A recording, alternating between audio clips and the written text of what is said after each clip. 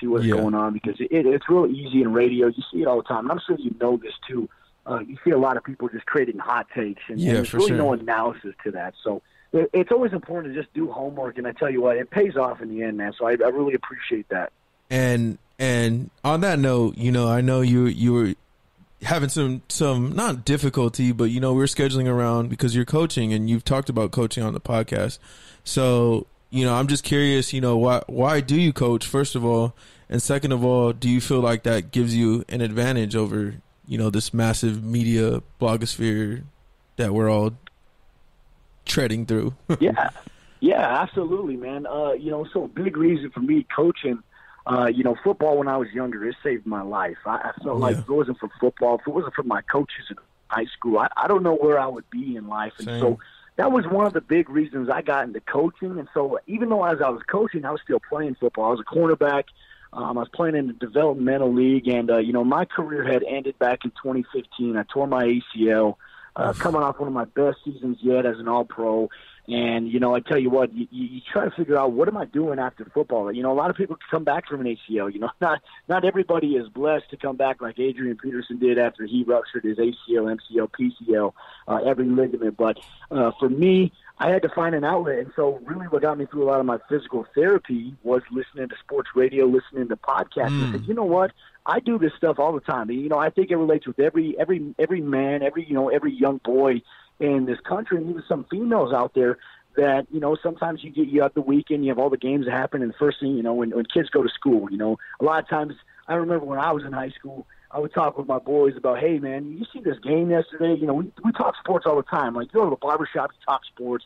You just have, sports is a constant that connects every single one of us. So I started getting into radio, and I started doing podcasts. I started off by doing my own podcast, covering the NFL, covering sports in general. But for me, my expertise lies in football. So I had to kind of find my passion for that. And so really just kind of hard work, man, just kind of getting on there and, having a lot of connections in the sports world and just putting my voice out there. You never know who's listening, so I always encourage anybody who's starting up a podcast that, hey, take it seriously, produce what you can. Quality is always important, but be authentic, be you. You can tell if somebody is somebody that they're not the first 5 minutes you listen to them on a podcast or a radio show. You can tell if they're putting on a persona. But the biggest thing, too, like I said, I coach these kids because I know how valuable my coaches were for me. I hold them accountable. I try to teach them. And I still get to experience my love for the game by seeing it through them. And to me, that's always important. So, this time of the year where you have high school football going on and, got the NFL season, college football starting up, and you have to do all this media coverage.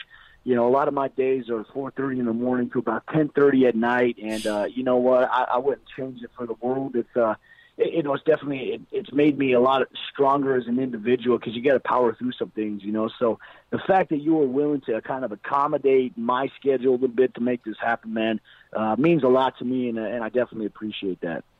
Yeah, no worries, man. Plus, I know you're leaving it out, but it's also fun to yell at some kids. Hey, you know what? We had our first high school game starts off this week, and we traveled to Colorado Springs on Saturday, and working with my defensive backs. It's Tackle Tuesday today, so we got to figure out, obviously. Bringing it together because if we can't tackle in practice, we're not going to tackle in the game. I tell you, it was the most ugliest session I've ever had. I told every one of my players, I was mad at them. I said, you know what, I would trade all of you right now for a Klondike bar just because, it was absolutely porous. But at the end of the day, no matter how hard I get on my kids, I tell all of them, hey, I love you, but we just got to have a better practice tomorrow. We got to come ready to go. And so, that's the biggest thing, too. And, high school sports, you don't see a lot of participation much anymore, which really concerns me. It's changing. But that's a different subject for a different day. Yeah, definitely. We can definitely go on that for all day. But so my last question for you, it's a little bit more personal, but you did mention kind of powering through things. And, on your pinned tweet, you talk about losing your brother, to the opioid crisis and stuff like that. And first of all, man, thank you for, really sharing, something like that. That's really real and personal. Takes a lot of courage to do that. But I'm just curious, do you have any advice for anyone else who, might be going through a similar, tragedy with a loved one or something along those lines? And second of all, how does that still kind of drive you to this day? Oh, man, yeah, that's a great question. Anytime something tragic happens in any of our lives, we all have that moment where we just feel like, is what I'm doing, is it worth it? Like, what am I meant to be doing here? And you have questions like, should I have done more? One thing I've learned is you can't get into the what if game, or I should have done this. It's not good to should all over yourself. That's what I like to say to my students.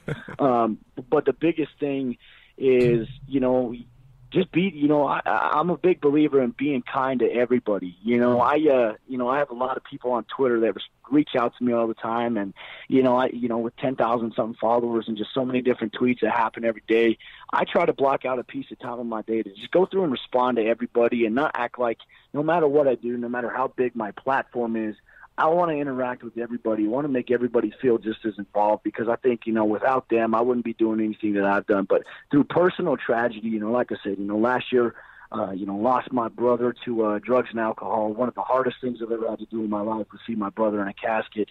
And then obviously this past summer too, we lost my brother-in-law to suicide. So, I've been through a lot of stuff, and, I like to feel like I'm a very resilient human being. All this stuff drives me, but one of the things that I do is I try to feel like I'm taking them with me, my brother, my brother-in-law, like whatever I'm doing, I like to pretend that, they didn't get to experience this, so I'm taking them with me on this journey. So I take my brother with me everywhere I go. I got his dog tags.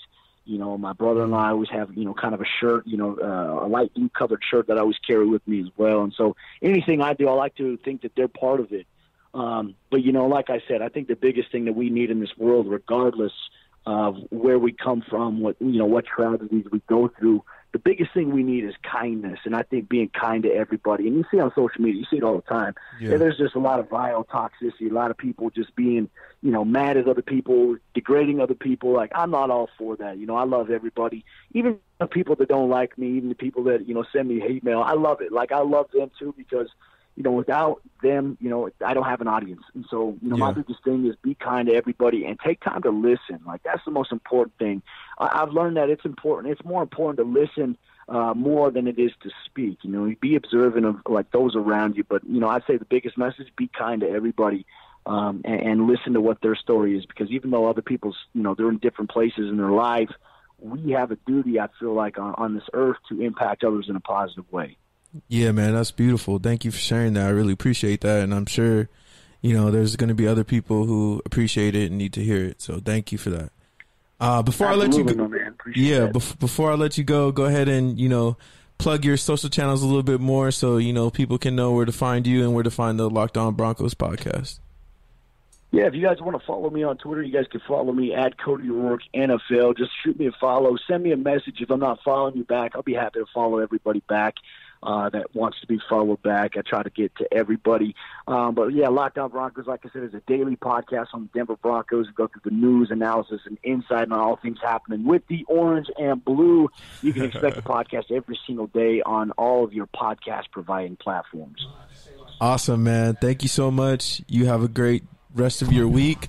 Good luck on Saturday. Give them hell, and keep working, man. Awesome, man. I appreciate it and respect a lot about what you're doing, man. Keep up the hard work, and, I appreciate that. Awesome, man. Right. Thank you so much. But, yeah, man, so that was Cody. Shout out to him. Locked On Broncos podcast. My favorite part was really the back end, talking about his life and kind of what he's doing and working through. Yeah, that was the most interesting part. Like, it's cool to talk football. We all have our aspirations, but to get into the nitty-gritty of it, like, play football, tore my ACL. And it's like, I was thinking about HardKnocks and Princeton Buckner, the D-line coach for the Raiders, and he said, football has a 100% retirement rate. Everybody got a tombstone on a death date for when they got to stop playing football. You never know what it is. It just happens. And yeah, man. Yeah. So, like, the fact that he parlayed all that to what he's doing, that was cool.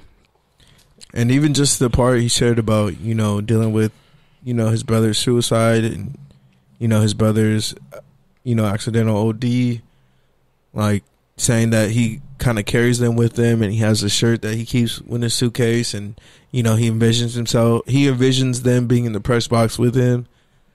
That's some real, powerful shit. And that's kind of what this podcast is like. It's balancing the touchdowns in life with real life tangents on business and culture and turnovers sometimes. Yeah. But so on that note, I don't know where our chief guest is, but just I like guess the we Chiefs can did not show up in big moments. I literally told him that. I was like, y'all are leaving me hanging like Andy Reid in the divisional round. Y'all leaving me hanging like Andy Reid in the fourth quarter of a championship game. But so on that note, we got about 5 minutes to stall, so we can before our next guest, so we can go ahead and talk about the Chiefs. Do we have to? They added LaShawn McCoy. Is that a touchdown or is that a turnover? It's a touchdown. They have a legitimate running back. As long as he's not like CJ Spiller on the Chiefs, it's a touchdown. If he's anything like Philly, if he's anything like Shady McCoy that was in Buffalo to start, I don't think we're getting that Shady McCoy back. I think there's a little bit of that Shady McCoy left. So I think in this offense with Andy Reid, he could go for 1,200 yards. He could pull an Adrian Peterson. I don't know about that. I'd say 800. I'd say 1,200. I'd say him and Williams could both get 800, 900. I think Williams is going to have more receiving yards and rushing yards. I would say he'll have about 1,200 rushing yards and like 6 touchdowns. If they make him the full-time back, like he'll still be averaging close to 4. I don't think he's going to run. I don't think they're going to run the ball like that, and I don't think he's going to run the ball. I think they're going to use him more. I'll go total yards. I could say 1,200 total yards. Okay, I agree with that. I could see that happening. I say he'll get about 11. I could for sure see that happen. He'll get about 1,000 rush yards, 1,100, and he may get like 100 rushing yards off like a screen.